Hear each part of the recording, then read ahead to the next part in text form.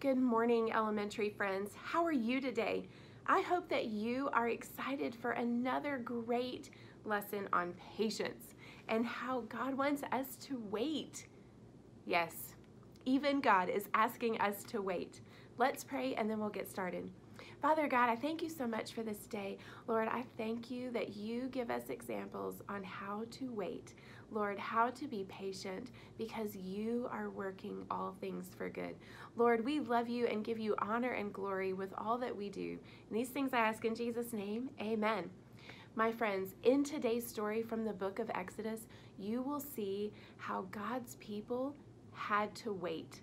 They became very impatient, and God reminds them, even when you wait, remember what is true. So grab your Bible and have fun with worship. I'll see you back here in just a minute.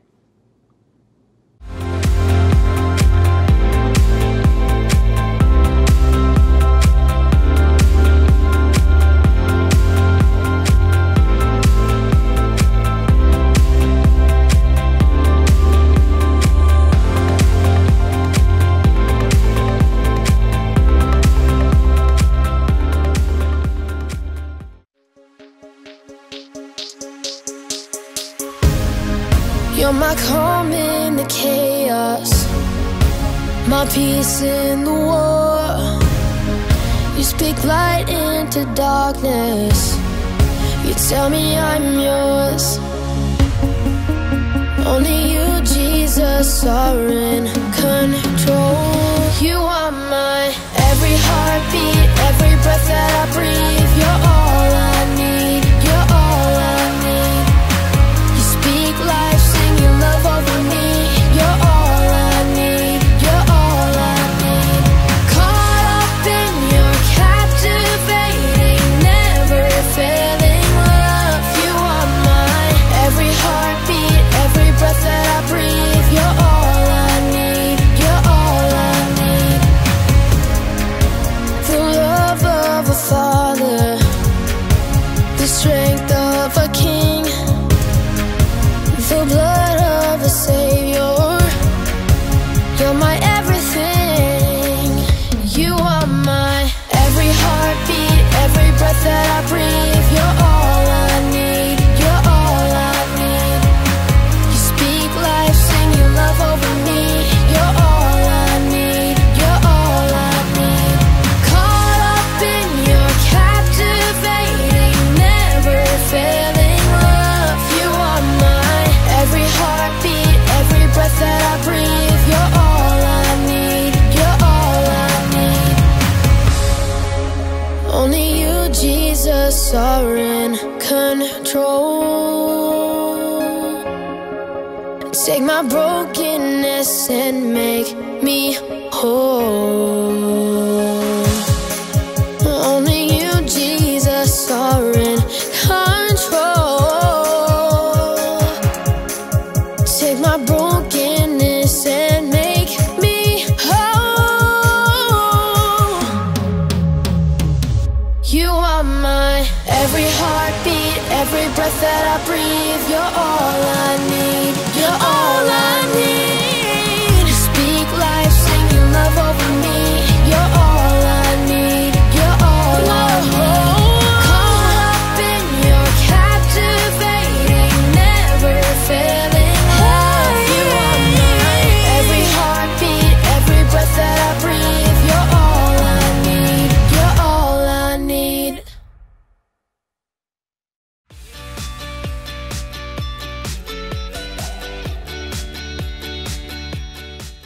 Order up, my friends. It's me, Graham. And today, I'm serving up a delicious dish that's gonna make you jealous. Safety first. Double chocolate chip cookies. Taste test time.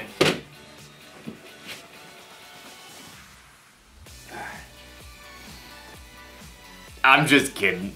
I'm not gonna eat these now, they're way too hot. I'm gonna have to wait to enjoy this chewy, gooey deliciousness. Which means I'll need patience. Patience is waiting until later for what you want now. It'll be a challenge to wait, but I will do it.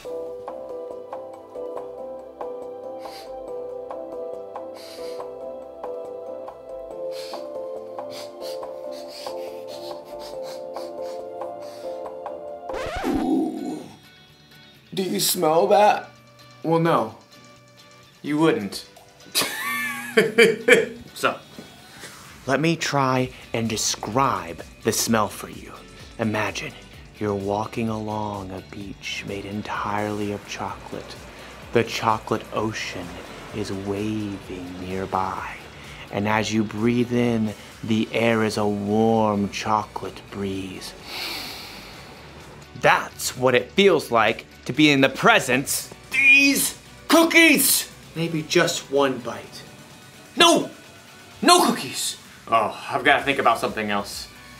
Light vegetable oil, mannequin, crock pot, cookies. No! Ah! Time to put these away. There.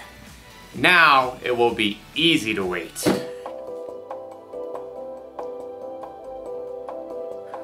I can still smell them. In today's story, we'll hear about a group of people who are finding it very hard to wait. And they knew better. I'll be here when you get back. The Bible. It's 66 books of history, stories, letters, and poetry that fit together to form God's one big story. The epic adventure of how He created us and loves us so much that He made a way to rescue us. As we travel through the Bible, from Genesis to Revelation, we discover people who met God and found their lives changed forever. Now, for an amazing story inspired by the book of Exodus, chapter 32, verses 1 through 35. For hundreds of years, God's people lived as slaves in Egypt. They cried out to God, and God rescued them. He led them through the midst of the Red Sea to freedom in the wilderness. And that's where He showed His love and care by providing bread from heaven and water from solid rock. 3 months later, God led His people to Mount Sinai, where they camped at the foot of the mountain in the desert. Moses was called to by God from the mountain. Say to my people, the Israelites, you have seen for yourselves what I did to Egypt. You saw how I carried you on the wings of eagles and brought you to myself. Now obey me completely. If you do, then out of all the nations, you will be my special treasure. Moses shared God's word with the people. We will do everything the Lord has said. God called Moses to meet with Him on the mountaintop. Moses spoke to the elders of the Israelites before he left. Wait here until I come back. My brother Aaron and Hur will stay with you. Anyone who has a problem can go to them. Don't sweat it. We got this. No one can come up. The mountain is holy. Noted. I'll see you soon-ish. Have fun storming the mountain. As Moses and his assistant Joshua began to climb the steep slopes, the glory of God settled on Mount Sinai like thick cloud and burning fire. I will give you stone tablets. They contain the law and commandments I have written to teach the people. Moses stayed within the cloud on top of Mount Sinai, talking with God for 40 days and nights. Meanwhile, back at the camp, the Israelites were growing restless. I'm so, over this desert camping thing. Yeah, that Moses seems kind of unreliable to me. Yeah, what if he's making up all the God stuff? You know, besides the cloud and the Red Sea and food from heaven and all that. Yeah, he's certainly taking long enough. Hey, Aaron, where's your brother? Aaron shrugged and pointed to the cloud that hovered over the mountain. You know as much as I do. We need someone to really take charge. A God we can see, a God who will lead us. Keep talking, bro. Moses may have brought us out of Egypt, but he's just disappeared. Poof. What are you gonna do, Aaron? Aaron was tired of the people's complaining, so he buckled under pressure. Give me all your gold jewelry. Aaron took all the gold the people brought him and melted it down. Then he shaped it into the form of a golden calf. Israel, here is your God who brought you out of Egypt. It's so shiny. Well, when Aaron saw how excited the people were, he built an altar in front of the calf. Tomorrow will be a feast day. So all the next day, the Israelites brought sacrifices to honor a golden calf made out of their own jewelry. The people ate, drank, and danced wildly in front of the statue. Who wants to walk like an Egyptian, huh? Not me. We just got out of there. Thanks to this amazing calf.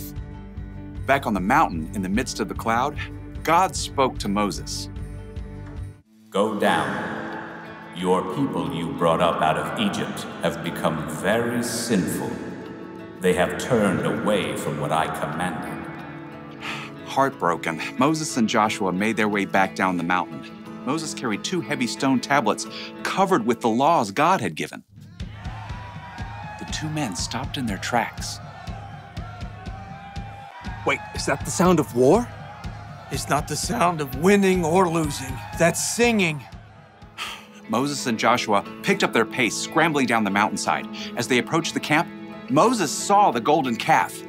Dazzling in the sunlight, the Israelites danced wildly around it. Inconceivable! Moses was so angry, he took the stone tablets and hurled them to the ground. Stop! Stop this at once! The music and dancing stopped. Moses marched right through the crowd, right up to the golden calf. Aaron tried to sheepishly duck away, but Moses spotted him at once. What did these people do to you? How did they make you lead them into such terrible sin? Okay, don't be angry.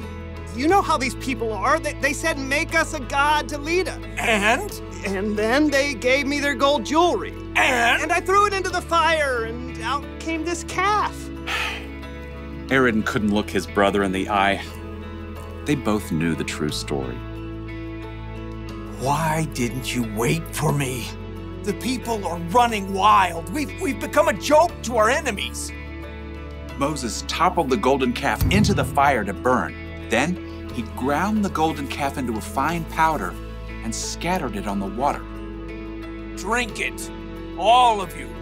This is hard to drink. Oh, my stomach feels downright awful.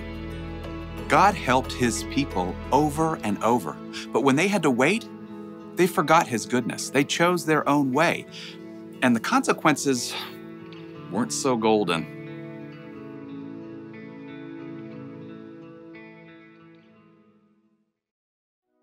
I have a confession to make. I didn't eat the cookies! I had patience! I have another confession to make. Sometimes I don't have patience. No, sometimes I'm more like the Israelites in the story. I trick myself into thinking I can't wait for what I want. Have you ever done that? Have you ever eaten a snack when you weren't supposed to because you couldn't wait until dinner? Have you ever found the secret hiding place for presents because you couldn't wait until your birthday to find out what you got? A lot of us have done those things even though we know better. Maybe instead of tricking ourselves into thinking we can't wait, we can remember what's true. Instead of eating that snack you're not supposed to, remember it spoils your appetite at dinner time. Instead of sneaking around and looking for presents, remember how happy it makes others when they surprise you. And if you're waiting for something big, some pain to go away or sadness to end, remember what God has done in the past. Remember his miracles. Remember his son, Jesus, who died on a cross for us and who came back to life in 3 days. Ask God to help you control what you think. Here is the one thing to remember today. When you have to wait, remember what's true. It sounds easy to control what you think, but really it takes practice. Start now and who knows? Someday you may find yourself on a chocolate beach, near a chocolate ocean, feeling a warm chocolate breeze. Ew, chocolate seagull. Well, I don't think I'm hungry anymore.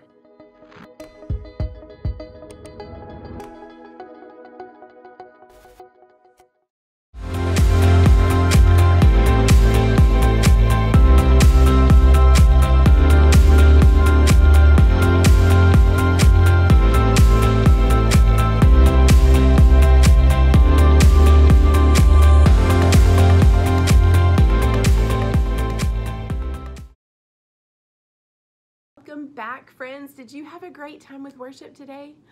I'm so excited. I absolutely am loving the themes of this month. Preschool friends, you learned that washing feet is important and that you can be a friend just like Jesus. My elementary and preteens, you learned patience and that you have to remember God reminds us to remember the things that are true, even when we have to wait, because sometimes we have to wait for a really long time. Let's pray, and then then I'll let you go. Father God, I thank you so much for this day. Lord, again, I just thank you for your lessons from your word. Lord, I thank you that you show us basic instructions before leaving this earth from your Bible, from your word, God, that you show us how to have character that looks like you. Lord, we love you and give you honor and glory with our whole life, with all that we are. And these things I ask in Jesus' name, amen. All right, friends, enjoy your week. Remember, we are on campus. We are fully open. So that means preschool ministry all the way to preteen, students, adults, everything is happening Sunday mornings and Wednesday nights. So if you are ready to get out, then come see us, worship with us in person. We want to see your faces. I love you. Have an awesome, amazing week, and I'll see you next time.